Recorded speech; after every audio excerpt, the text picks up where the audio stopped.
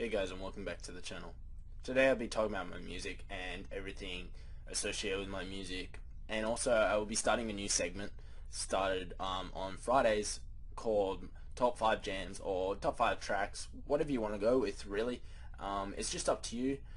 It's just going to be my top 5 music songs for the week, and hopefully you guys will check them out and have your own opinion, and hope you guys will like this video and hopefully subscribe later on.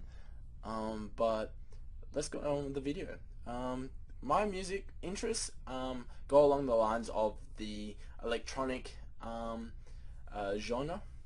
I do like the indie electronic, so you're looking at artists such as Flume, Wave Racer, LDRU, Yartzel, their duo known as Kameda, I think that's how you pronounce it, I don't know. Things like that. I really do like that type of music. It kind of relaxes me, makes me feel peaceful, and lets me just like calm down. It's actually funny, I can fall asleep to like electronic music. People don't really understand this because they're thinking, whoa, electronic music, you're hearing all these nah. For me, it just sounds really nice, and I can fall asleep to it really easily. But later on in the video, we'll be talking more about my music. For now, we'll be just moving on to some opinions about some things in the news. So the popular meme Grumpy Cat has just been announced that he will be getting his new movie. Grumpy Cat's Worst Christmas Ever will be released later sometime in the year, hopefully. And the voice that will be playing Grumpy Cat is Aubrey Plaza.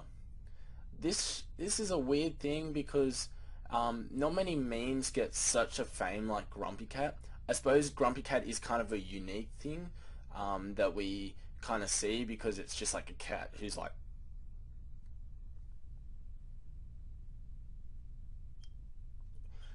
But Grumpy Cat has its own merch line. It has a book. It has a Facebook page. And it was even featured on the New York Magazine. Another major thing in the news at the moment, as you probably have been hearing, is that Scotland have just announced that they wanted a referendum. The referendum was to separate from England and be its own independent country. Now what's funny is that I saw a news article about it, and I don't know if she mentioned it in a threatening way or whatnot, but the Queen was like, think carefully about the future. Now, I don't know if this was meant to be like, we're going to attack you or something like that, but I think they still have good relations, but see what happens. But today they went to the polls, and it's come out that Scotland will not be separating from the UK, or should I say England, sorry. Unfortunately for the Scottish people, it was a majority over. I think it was something like 54% voted yes in keeping them together, and it was something like 46 point something voting we wanted to be separated. Unfortunately for Scotland, I'm sorry, you will be staying with England, hopefully until another 4 years or whenever it is, until you can have another referendum if you decide to want to split again. Who knows? Maybe you will split, but not now for sure. Another thing that caught my eye was in the UK, British teenagers are allowed to vote at the age of 16. This is kind of weird because I don't realize that 16-year-olds, I don't know, we weren't the maturest of people. We were pretty out there, and I don't know. I suppose there are some mature teens out there who actually like follow politics and everything. But I remember when I was 16, I was pretty much like a rear and tear and just muck around with kids. I didn't really care about politics. Now that I'm older, I'm 19. I kind of have an interest in them a little bit. Like I follow them, and it kind of interests me because it affects my life. But yeah, I don't know. Maybe they should have a vote in England that the teenagers should be older to vote. Maybe that will up things, and maybe, yeah, we'll see a change in votes later on. So that's all for the news section today. My last point of interest is to start my new segment, Top 5 Jams of the Week. Top 5 Jams of the Week is just basically my 5 top jams that I listen to. Maybe you guys will like them. I will leave all the songs and their links in the description. So let's get stuck into it. Number 5 is Often by The Weeknd. It's a Kygo remix, and it is a beautiful remix of the Often by The Weeknd. I love this remix. Kygo is a 22-year-old producer from Norway.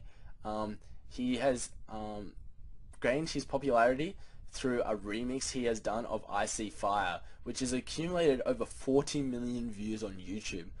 Whoa, what the hell? Like, really, that would be such a good thing. Imagine waking up, checking your remix on YouTube, and then seeing that you got 38 million or 40 million views. Like, that's crazy. Like, yeah, I saw something like that. Like, PewDiePie, when he started his, like, on his first video overnight, he gained 49,000 subscribers. Like, who gains 49,000 subscribers overnight? Number 4 is by an Australian producer, nonetheless, by the name of Golden Features. He released his self-titled EP, Golden Features, and one of his songs on them was Guillotine. Guillotine is number 4 on my top 5 jams of this week. This track is kind of unusual. I would probably genre it as alternative electronic. I really like it because it's kind of melodic, and it's kind of just like really chill out, but then it has this kind of vibe to it that it kind of like upbuilds you and gets you moving, and then it kind of just gets you swaying to like the drop, and it just kind of wants you to like zone out and just like move with the music and make you feel with it. I'm not high, by the way, guys. It's just yeah, basically what I feel. Number 3 is by this new producer I found only a couple of days ago. I really liked his music, so I made contact with him, and I suppose we kind of hit it off. Like, he's a pretty cool guy, and he makes awesome music. He started giving me tips and everything, because I do a little bit of music production, and yeah, he goes by the name as Dead As Disco. He's a 17-year-old producer, and he is from Brisbane, Queensland. He has only released, I'm pretty sure, previews of his Paradise EP, and number 3 on my top 5 jams of this week is Idyll. Idyll is this preview he has put on his SoundCloud, which is pure bliss, and it's amazing. I do love this track so much, and I can't wait till he finishes it. When he releases his EP, I'll be one of the first people to buy it, I'm sure, because I love his music so much. Number 2 is of another local producer duo. They go by the name of LOLO BX, and it is their bootleg, their new bootleg of Man of the Year by Schoolboy Q. This I would say as a trap bootleg. It's kind of different, but I really like it because it's upbeat. It's got that trap feel to it, and it's really beautiful. If you don't know what trap music is, maybe go on Google and type in define trap genre, and then you get an idea of what it is. It's kind of, I don't know, it's hard to describe. Once you hear a trap song, then you kind of get the feel of what defines it as a trap song. It's really hard to explain, in my opinion, but yeah, I really do like this song, and that's why it's my number 2.